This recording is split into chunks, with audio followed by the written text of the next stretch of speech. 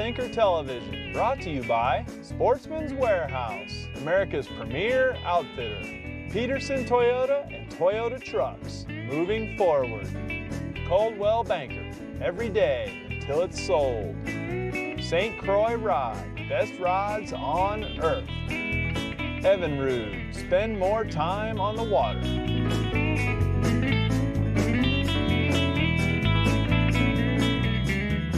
Good morning. Welcome to Fishful Thinker. I'm Chad LaChance and I'm freezing my tail off out here on Antero Reservoir with Nate Zelinski right here from Tightline Outdoors. It's 27 below zero. It's February here in the Rocky Mountains. We're at what, 9,000 feet in elevation? A little above that. A little above that. It's like 7 o'clock in the morning and we've hiked 3/4 of a mile across the lake, and we're going to try to bring you some great big trout through the ice. Nate, what do you expect out of the day? Should be a great day. We're in a low pressure area, lots of big fish. Should be good. Well, it should be great fun. We walked out here to get away from the other anglers. We've got some really distinct things we'll talk about how we chose this spot. It should be a good show. Grab a cup of coffee, stay warmer than we are, and we appreciate you joining us. This will be a good time.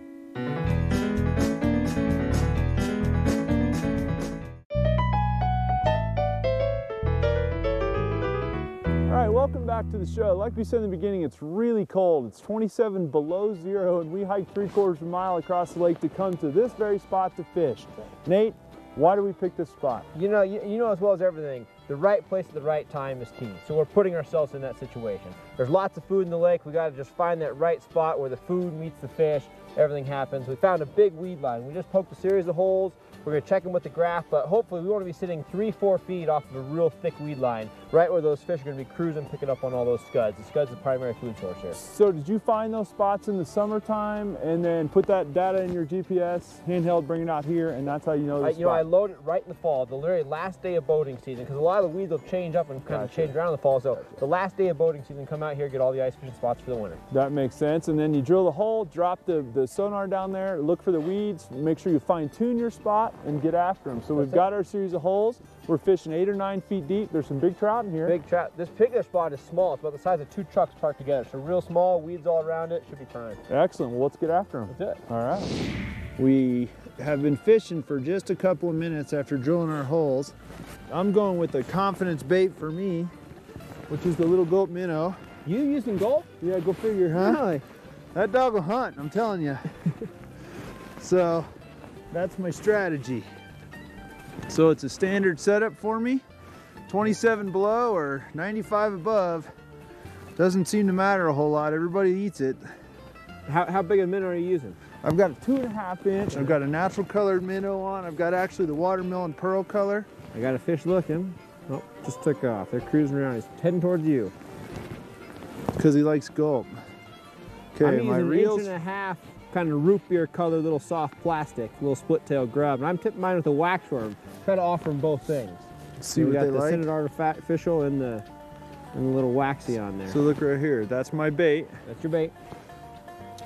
We're 9.5 feet, and these fish really are all over the water column. People get so sucked into the idea that trout are always on the bottom. Right. And that's definitely not the case. You know, I mean, we're going to catch fish today from right on the bottom to, you know, honestly, 3, 4, 5 inches below the ice. Fish cruising way up high, eating scuds that are coming up on kind of on their last strand of their life. So really, the whole water column's good. What I try to do is, you know, we're looking at our flasher here, and when the fish very first comes onto the screen, take a note of where that fish is coming from. Oh, okay, so you can see if he goes down to your bait or up exactly. to your bait. If he's coming up, we know we need to lower it down. If it's coming down, we need to raise up. So that's one of the biggest indications is pay attention to that to see where they're coming from. Gotcha, okay. And you think less is more when it comes to motion in the beginning, or what do you think? You know, basically I try to pick a window. So I'm gonna say, hey, my window right now is 8-9 inches. So I tend to shake it and then pop it. Pop it, get their attention, then shake it. Most of the strikes come when you're shaking it right in their face, but you definitely got to get their attention by those little higher pops. Gotcha, okay. And that's it. And then, I mean, these fish definitely, it's not a one-strike type thing. If you miss them, get ready again. They'll come definitely right back. come back sure. and hit it. Yeah, we've seen that. Fish on. Fish on, right off the bat. Nate Zelinski shows why he's the man. It's not the one we're quite looking for, well, but... hey, I don't care. I mean, to me, it's a fish. When you catch fish and it's 20 below zero out, I don't care how big that fish is. I'm from South Florida, man. We didn't fish in 20 below. I never even heard of 20 below. And that did not take long at all. Now that's literally Nate's first drop in the hole. It took us longer to get warmed up to fish. Absolutely. And that's beautiful, dude. Right off off the bat. Get that fish back real quick before he freezes up. There's one right here. I got one right here, and I got a big one. Oh yeah, I got a nice one right here now. Up. You always try to help your partner out. You can slip the get the flasher out there for you. It's going to be hot and heavy, I have a feeling now. I'm no ice fishing expert, so for me, I really don't know what to expect. It's just a little one like Nate just got. All right. Now, that's each of our first drops. Now, I've got 4-pound tests, so I probably shouldn't be grabbing that fish quite like that. If I get a bigger one than that, we won't. Okay, easy there. Nice. And there went the leader. There we go. Leader broke, but not until after I landed the fish. But beautiful. That's what we're looking for. And man, you ain't kidding. That's right off the bat. It's a beautiful rainbow. Nice fish. Probably what, 17 inches, 18 inches? Exactly. Beautiful. We'll put him back real quick. Tell us a little bit about your DVD. You know what it is we, like you, promoting education. It's all about the greater good of the sport. So promoting that. So I actually have a DVD out right now. It's 55 chapters. It's an hour and I think 45 minutes, hour and a half of nothing but fish. Just, I mean, it's catching, but it's also education. We kind of broke it down into everything from beginning, finding your spot, GPS, to actually getting on the ice, and we actually just added night footage, actually using a light, a floating light at night to bring fish to you. So it's literally everything there possibly is to know about trout fishing through the ice. Well, if it's 20 plus below when the sun's out right now, I don't want to be out here at 2 o'clock in the morning. But actually, if we follow this shelter over us, what kind of shelter are we sitting on? Well, we're sitting in an otter shelter right now. It's the otter cabin. You flip it over and you're actually talking 60 degrees, 65 degrees. But if camera guy Tim stands out here and freezes and films us sitting in here, he's going to look for a new job. Exactly. So. Got him. All right. All right. Thanks for that, Nate. Same thing, I watched him come up, same as you though. See, I'm not stupid, I watched. He come 3 foot off the bottom where you told me. And there we go. All right, so we're making progress. We're building our pattern. And Nate said just 2 minutes ago, a minute and a half ago, when my fish was 3 feet off the bottom, I lifted my gulp minnow 3 feet off the bottom, and just like that, boom, there we go, baby. Now, I don't know if this fish is as cold as I am, but I do know one thing, he likes the gulp minnow. And that makes me happy. And the reason it makes me happy is it's just proving furthermore that everybody eats it in all kinds of conditions. Another beautiful fish. This ain't the biggest one I've ever seen, but we'll take him. And I will say this, I think we're gonna catch more of them based on this. We'll put him back in the hole.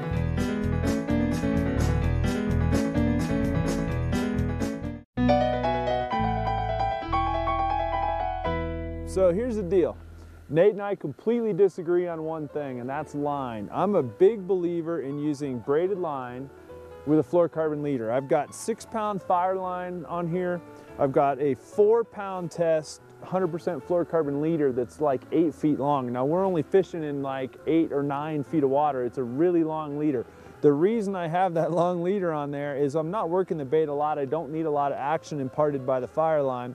If I do get a big fish, and Nate tells us we have potential, what's your biggest in here? Biggest fish I pulled out through the ice is right around 13.9. So if I hook a 13-pounder and he wants to pull some drag, which I'm gonna have to let him do because of the 4-pound test, I can let him pull a bunch of drag and it'll be my fire line that's rubbing on the ice. And I really am not worried about that stuff breaking no matter what. What do you throw and why? You know, typically my whole thing of all my fishing is Trilene XT. I'm a huge fan of it. It just provides everything that I like. I'm a huge mono guy. I like the strength, I like the price, and you know, this is extremely clear water, but everything in these lakes that I'm fishing is all backed with heavy weed growth. So it's that solid green, you get that heavy green tint. Sure. I'm using green tinted mono. Here we go. Just blends in perfectly. The XT abrasion resistant is great for the ice. I can beat around the edge of the ice, doesn't have any nicks, any cuts, anything like that, and just overall performs great for me. You know, really the problem I think here is we're both advanced anglers and they just can't decide. Ah, they don't know I'm who working they against want. you, you're working against me, we're just kind of confused, you know? Yeah, right, there you go. We gotta tell ourselves something. When it comes to ice fishing, there ain't no question who's the expert in this crowd. I'll take my chances in the boat with about anybody, but when you put me on the ice, I can guarantee you that There's a lot of people that are better at it than me, but one thing I think is very, very important. Fishing's fishing to some degree. Developing a pattern, being observant, all of that stuff, matching your tackle to what you're doing, all of that. That's stuff that if you learn to do that, that's how you get to be consistent. Carry it anywhere. You know, I caught some fish actually a couple days ago on a guide trip. Right there. Boom. Yeah, right now he's getting a lesson right here. The boss is giving me a lesson. Listen to that drag. Oh, nice. You got that little... I mean, do I got to be serious enough to take off my glove? Yeah, if I can help, let me know. You want me to reel mine up to get out of the way? No, I think we're good. Okay. You know, this is why he did the DVD, not me. the other day, Guide and I had a guy reeling up. Stop. Oh, that's a beautiful one right there. Nathan Zelinski, that's a pretty fish right there. I mean, no matter how big or little, the colors on that fish are absolutely gorgeous. That is a pretty, give me some knuckles right there. Look at Here's a bear. Look at the head on that. If you look at those colors, guys, there's nothing that gets prettier than that. That is a pretty, look at him steaming in the 30 below, or probably 15 below now. Holy We're going to get him back so his eyes don't get frozen up. You know, Chad, I just caught 2 back-to-back. I've got another one looking. You know why I'm doing that? I got the look. I got the cool hat. Thanks to Tom and Jim. You guys know who I'm talking about. I mean, I look great. And then I'm holding my rod the right way. I mean, you totally look like a rookie. You didn't tell me I had to have a hat like that, or I would have showed up. If that's the thing, see, all the cool guys, they hold the rod this way. So I'm gonna have to try that. I think you have to be from like Minnesota or something to do that. How important is it to get away from the crowd? Now, you were adamant that we were going to have to go for a walk, and camera may not be able to see it, but there's a whole group of guys there. There's a whole group of guys 50 yards from the truck, and we're 3/4 of a mile from the truck. That's it. You got to give the fish a little bit of credit. You know, if they're getting bombarded, and not so much even the fishing pressure, but the auger. That gas auger, I mean, you think about a blade cutting through ice. That's like a chalkboard to us. You know, you start getting a lot of holes getting augered. It's just a lot of pressure, and being that this whole lake offers good feeding areas, good fish, it's very simple for those fishes to slide off those areas into other areas. So the more chances, you're just upping your odds by being in those low pressure areas. And I agree with you that that's the case in a lot of angling situations. Doing something, either doing it different or doing it in a different location. Ooh, I like that rig you've got. I'm gonna go with your rig, Nate. Oh, nice. Now, I see you're getting some pull on your little reel there, Mr. Zelinski. How's that going for you? Yeah, it's going good. I had to take the glove off again. Uh-oh. Got your Michael Jackson one hand. Oh, you got no hands on there. What you got? What you got? Ooh, that's a good fish, I bet. Now, guys, Chad is such a great person to fish with. He's going to take his gloves off. He's going to dive in that hole. That's a horse. Look at the size of this thing. I might actually dive in this thing. And what you got to do, guys, this is crucial. Get the head turned, and then I'm going to guide it in. I'm going to take my left hand under that belly and slide it out. Okay. So that's the whole trick when it comes to landing big fish through the ice. This is definitely a nice trout, guys. I'm gonna be reeling. Oh, look at that! Nathan Zelinski's earning his look at that. I can't get my hands. Can't get my hands around it. That is what we are here on Antero Reservoir in a 20 below day to catch. Nate, what a gorgeous, nice, very nice catch. That right there. Oh, that's a beautiful cut bow from Antero. Oh, guys. This is a, Nate, that's why you're the man. That's why you do the DVDs. I hate to stroke this guy's ego because it doesn't need it. But the reality is when he's putting a lesson down like this right here, this is exactly how he told us it was going to go this morning. And that is a beautiful, beautiful cutthroat or cut bow. Look at the shoulders on that fish. Look how thick. That is cool. Big fins. Look at the colors. Nice. Very nice. Mr. Zelinski. Look at the cuts coming underneath his. Yeah. Pull that little jaw down. Look at big, how bright. So you can see right here, you get that big, bright cutthroat stripe right there. What a gorgeous fish. Nathan Zelinski. Put that thing back. Let it breathe right there.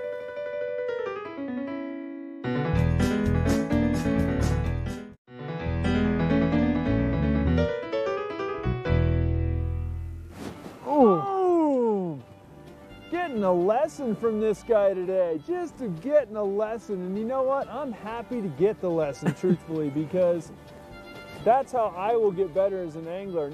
Ah, beautiful fish. Look at this one.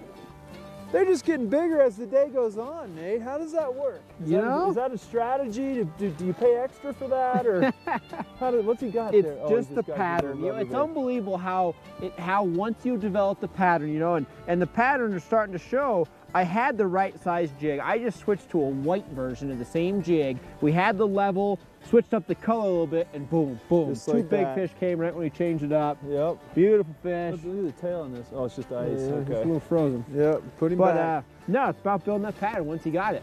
Beautiful. It's about the hat. I'm telling you. You want to wear the hat?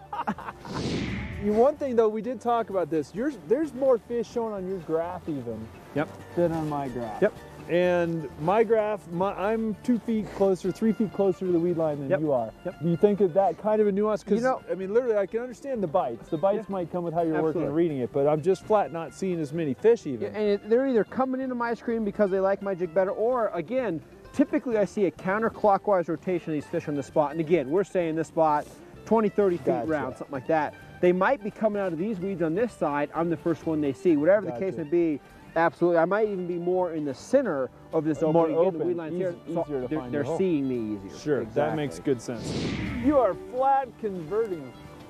Another one where spot's a looker. I'm gonna keep fishing in case we can hook a double up. That's a pretty fish. Oh man, look at this He doesn't want to come one. up. Oh. That fish didn't want to come up the hole. Holy smokes, look at that.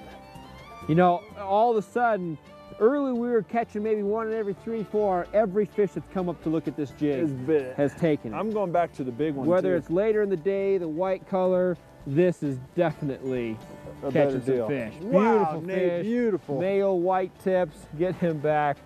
How awesome is that? Look at how dark their bellies are. I don't want to touch them with my gloves, but good Lord, what another beautiful, you are the man, dude. Holy smokes. Oh, this feels like it might be a good one right here. Come on, please be a nice one. This is for a limited ice fishing experience guy like me. Is it a nice You're one? gonna be excited. Oh, don't tell me. Now, 'cause what I just did with my hand, I'm actually breaking the real sharp I edges of wondered the ice about that. off. That way that line won't catch that. Guys, this is a nice fish. I thought you were just chasing my fish away so I could fight him a little longer. Same thing. Once you get his head up there, kind of lean his head, Okay. I'll reach down there, slide his belly, And you'll we'll flop him scoop him out. But up. this is a nice fish. Is it? Switching that up, you know, how quick was that? You went from that small bait to that big bait. To the big bait. Boom. Back to the 2.5-inch minnow. Such little things. Nate was using white, so I went through my bag of minnows and picked the whitest one out of all of them. And this is the, holy smokes, this one, dude, this thing feels big. This is a nice fish. You gotta look at him. I didn't see him. Got a great look at him. So what's the deal with fighting on these little rods? You know, Is it a lift everything's and just pump? like this. You know, I just continuous pressure. Just the second they start coming at you, you know, Then these take fish the are line known to out. run and turn fast. Just keep that pressure on them. The biggest thing is once they get close, Go ahead. don't overwork them until that head's turned up in this hole. Gotcha. You know, once that head's turned, then you're ready. I can't feel my reel handle. Dude, is this fish really that big? Oh, yeah, it's a nice fish. I mean, from what I saw, I'm guessing this fish probably at that 23, 24 inches. I can't tell how fat he is to get a good weight, but this is definitely a nice fish. Nice fish. Dude, you're kidding me. Got to get a little bit better look at him, but this is a dandy. This is why you come to look at him Antero. go. This is why you put your time in, find the weed lines, dial it in. Get up at It's 3:30 in the morning. 3:30 in the morning, 30 below. That's what it's worth. Oh, buddy. I'm really excited to see this thing because this is by far the strongest pull I've had on an ice rod yet. And I'm trying to keep the line just intuitively away from the edges. That's it. You know, and that's the problem with out fishing in a shelter. You get some sharp edges, and you. Oh, there he is. Oh, that's a horse. Now that fish, you just don't let him come in tail first like that. We got to make sure their head's in. If his tail's back, let him have some time. Okay. Okay, here he Back there, comes. right up a hair. There you go, there we go. Oh, he turned over. Oh, nice, nice, nice, Look at nice. that. There's my little minnow My stuck friend, right that there. is a fish. Oh. Hold him. Hold him. If I can get a hold of him, we'll be doing really good. Oh, That is look where at it's that at. thing. How nice is that? Nathan That's it. Zelinski. Thank you very much. This guy's been schooling me all day. And then we get this thinger all morning. Hold that up, I'm gonna take a picture. We never do this for this. We're always on TV, we never take pictures. Awesome. Thank you. What a gorgeous fish right there now. I mean, that fish is right there in that, you know, probably 23, 24 inches. Fat, you know, thick on the back. I mean, that's a beautiful fish. Love it, love it, love it. I'm gonna put it back, I'm gonna kiss it. Thanks for playing, baby. Oh, come on now, there you go. That's a fish. Wow, thanks very much. Guys, that's just absolutely amazing. We have froze our tails off. I've got my butt kicked every which way but sideways today, and I will take that because for that one fish right there, my confidence level goes up, put the whole thing together, made a couple of good decisions, listened to what this guy had to say, most importantly, and wow. Folks want to come fish with you, how do they get a hold of you? You know, go to my website, Tightline Outdoors, shoot me an email. You can say, hey, I'm interested in this. Give me a list of everything you got. I'm actually in the process of redesigning my website, but we got ice school, we got guide trips, we got DVDs. We try to do everything, so there's something we can't offer.